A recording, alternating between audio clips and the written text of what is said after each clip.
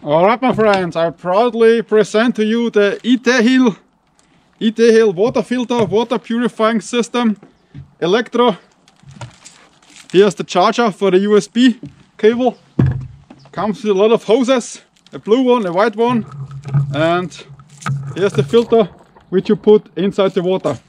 You open this up and then you screw the filter system inside. Then you have it here. And this stuff, this rattlesnake goes inside the water. Here you have a blue one and a white one. The white one is for the drinking water and the blue one is for washing. The water which you need to wash the dishes also. You put the hose, put it inside here. Zack. White one inside here.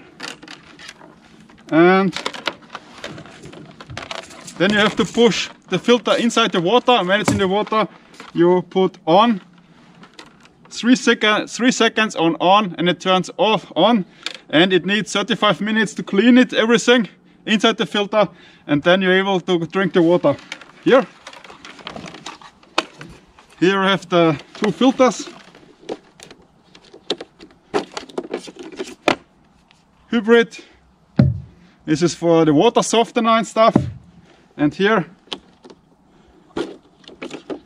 you have the RO filter, which means reverse osmosis, which cleans the water. You put it inside, put pressure on, and then screw it. You put it in, pressure, screw it, and it fits. Close and ready to go. Alright, this lake water is not drinkable, so I open it up with the cold steel axe to get the hole in. Yeah. Alright, now we have a hole. This is the filter system you put inside. And you turn it on. 3 seconds here. And it's working. You see, run is green. It's very quiet. Alright, this Itehil water filter was sent to me for free from China. It costs around $300 to $400 US, which is pretty expensive. But you get a nice bag where you can put all the other stuff inside.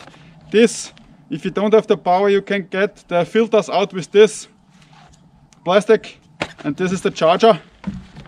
You put it in the filter, and this one in another sticker, and then it's working. So I hope it lasts more than 30-40 minutes, because I don't have a solar panel or other equipment to charge the filter.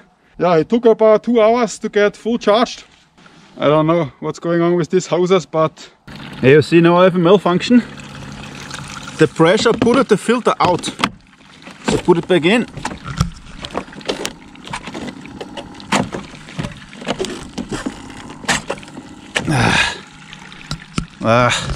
Okay, I need to turn it off. Okay, off. You put this in and then pressure. Yeah. Now it should fit.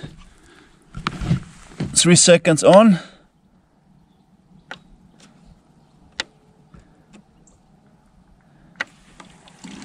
Okay.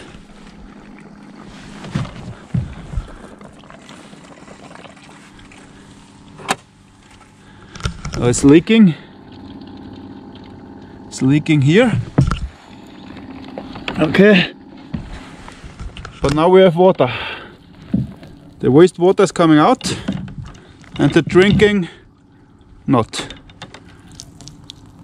Waste is floating. But it's something with the hose. Drinking water is coming as well, which is cool. Okay, let's keep it a few minutes and then I try, I taste it. Now it's working properly. You really have to push it down and then twist it. Push and twist really hard. And maybe you need the plastic stuff to get it, to fix it even better. And here you can carry it. It's not too heavy, but As you can see, to carry it around in a rucksack, it's not suitable. Maybe if you have a car somewhere at the lake, you can use it, but for rocking, I wouldn't take this. And it's working now. Here are the buttons. Now it's running green. Charge is red when you charge it, of course. Here's the charger, the USB. You put it in here. Here is RO, reverse osmosis. When this is up, then you have to change the filter. Same here as the hybrid. These are the warning lights. And it's working. This is how it flushes it. That's okay. Also here, it's not too bad. Alright, it's running now about 10 minutes and I'm not prepared about anything. I didn't read any manual, I just was thinking what I'm doing is correct. Here are some notes you can read on the machine which says everything what you need to know. And I don't have a plastic or anything, but I'm gonna taste the water now, how it tastes. Yeah, it tastes good, like water. I think it's totally clean. You can see here, maybe there's no stuff inside, it's completely clean. It's good, it's working. Nice. Alright, it was running now about 20 minutes, which is cool. Now, turn it off. One click here, it's off. We got the filter.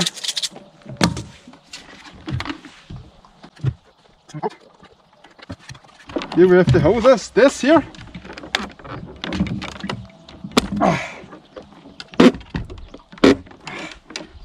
Here you have to push really hard and you're damaging a little bit the plastic here, but I think that's fine.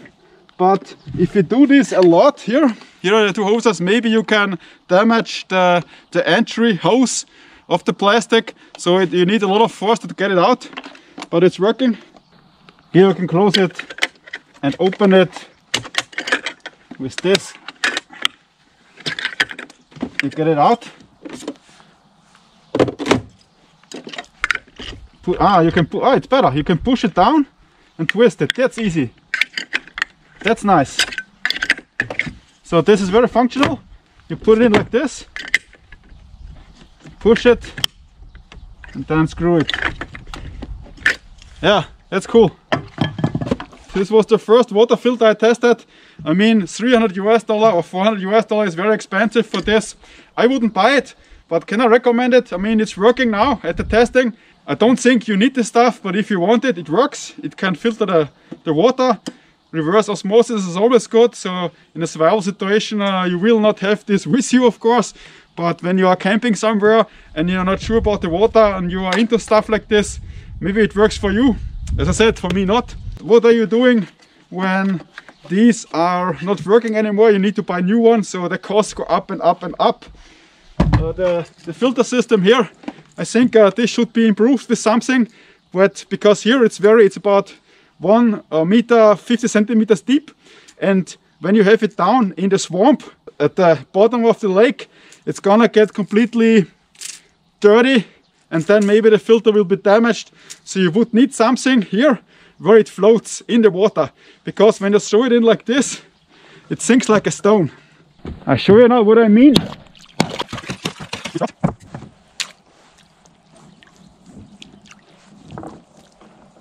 All the way in. Now it's for sure at the bottom.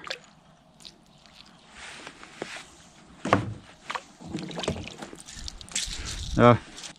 This is when this is on the bottom, you just have this here, and maybe this is a problem, maybe not. You can see here some dirt, because it's not floating. It's going like a stone down, and that's not good. You need something here to protect it, that it maybe floats in the water like this, because this I think is a disadvantage. And you shouldn't use it in salt water. This is just for fresh water, not salt. This is made in China. I mean, the main company is in the US, but I got this from China. It's made in China. So my friends, now I'm gonna test it with coffee and we will see what's going to happen. Black coffee. It's hot, still hot. Filter inside. Turn it on. It's working. Yep. You can see black coffee.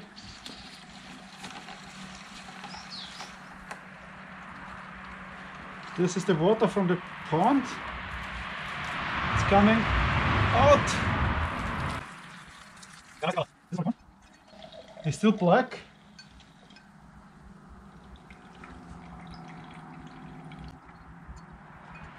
And here it's white. Check it out. Yeah, that's crystal clear.